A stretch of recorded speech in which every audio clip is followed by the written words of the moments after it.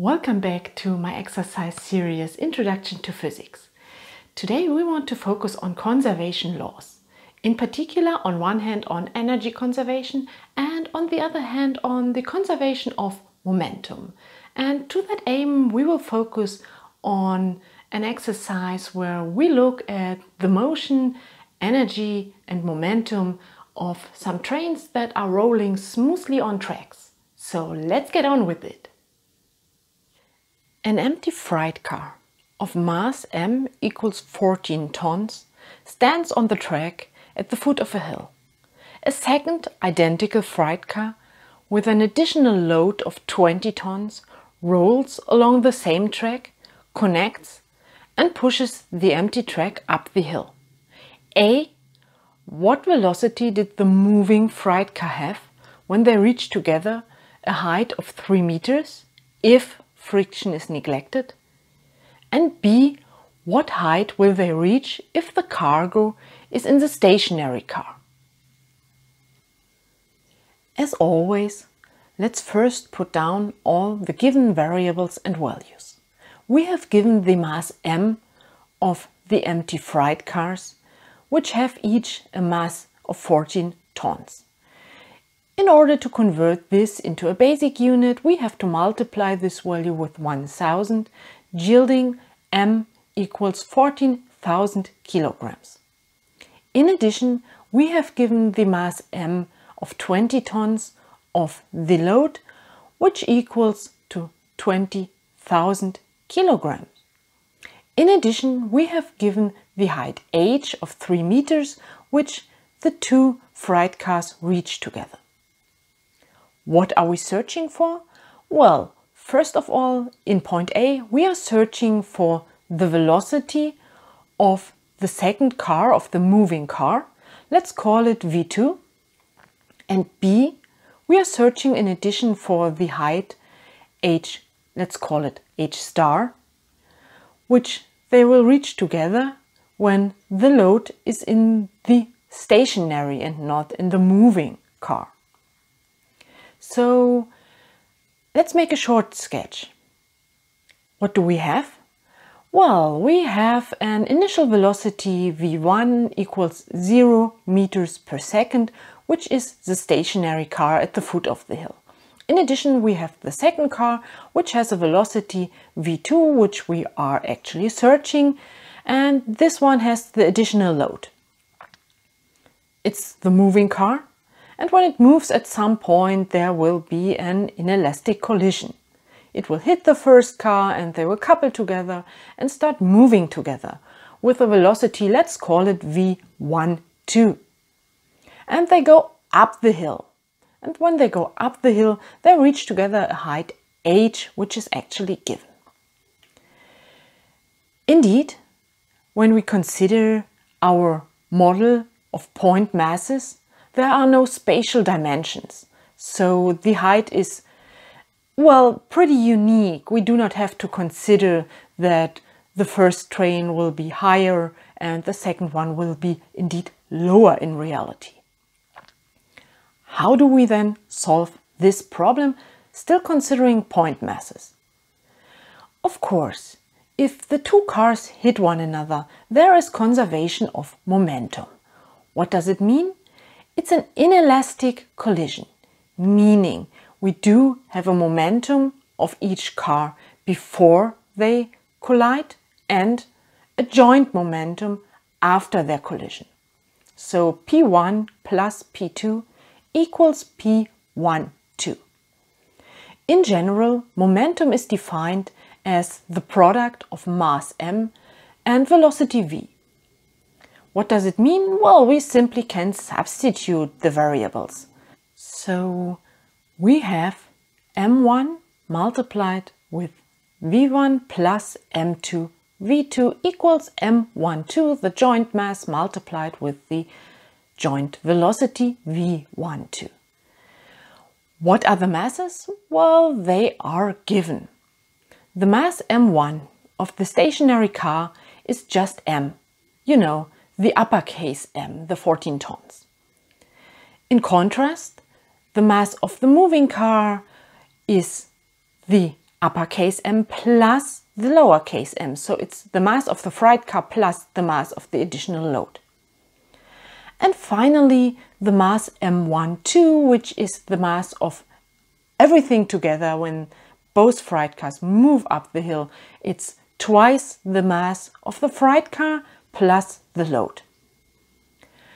Okay, all things considered, this is nice because we've given the two different masses. What about the velocities? Well, the first car is not moving, so the velocity is 0.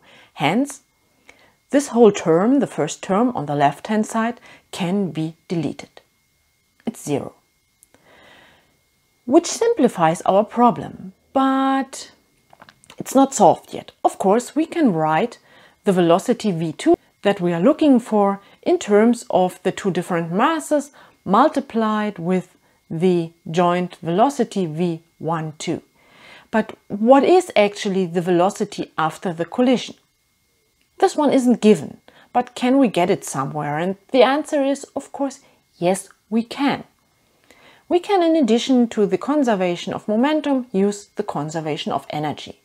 We know that since we're considering point masses, they have initially, directly after the collision, a certain kinetic energy. And this kinetic energy, while it moves upwards, it's converted into potential energy. And at the end, when both cars reach height h, they only have potential energy. Okay, then we can use the basic equations for those two energies.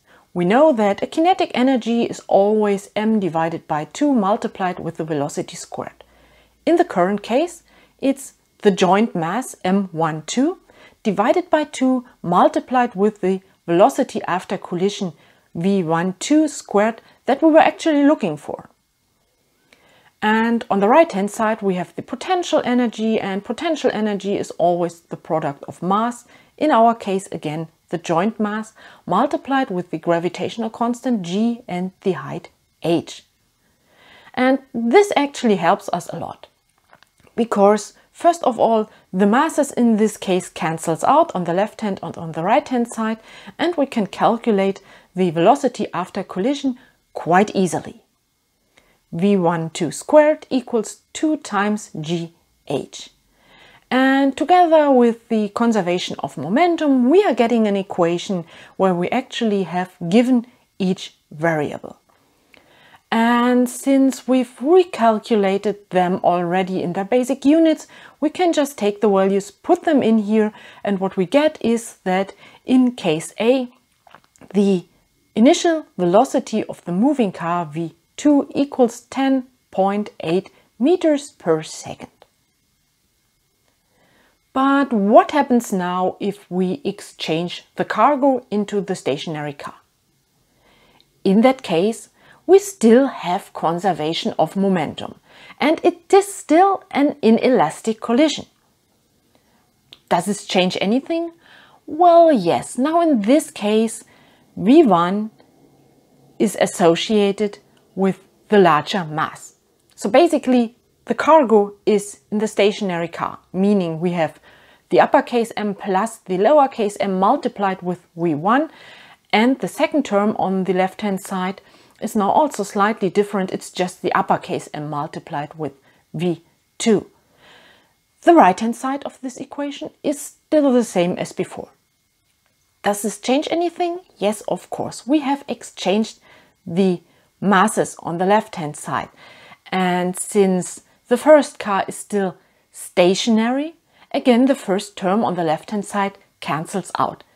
v1 equals 0, so the whole term equals 0. But the upwards motion can still be described by conservation of energy. So we do not have anything new here. It's just we are looking for a different height. We called it h star. And actually in this case we are looking for h star. So it's slightly different. We can calculate h star equals v12 squared, the velocity after the collision, divided by 2g.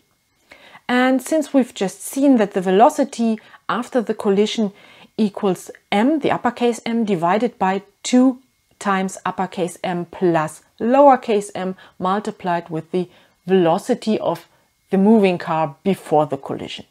Now, of course, it's the same velocity as before, but we exchanged, as we remember, the masses. So what's the final result? We can calculate the new height as shown here, and if we actually put all our given values into this equation, we get that in case B, we are reaching just a height of 0.5 meters, which is, of course, visibly lower than the 3 meters that we had before. Did we calculate everything? Yes, we did. So basically, we are done today. And with this, I would like to thank you for your kind attention. And I hope you understood everything and it helps you preparing for lectures, exercises and exams. And I hope you also had some fun. And I hope to see you soon for the next video. Bye!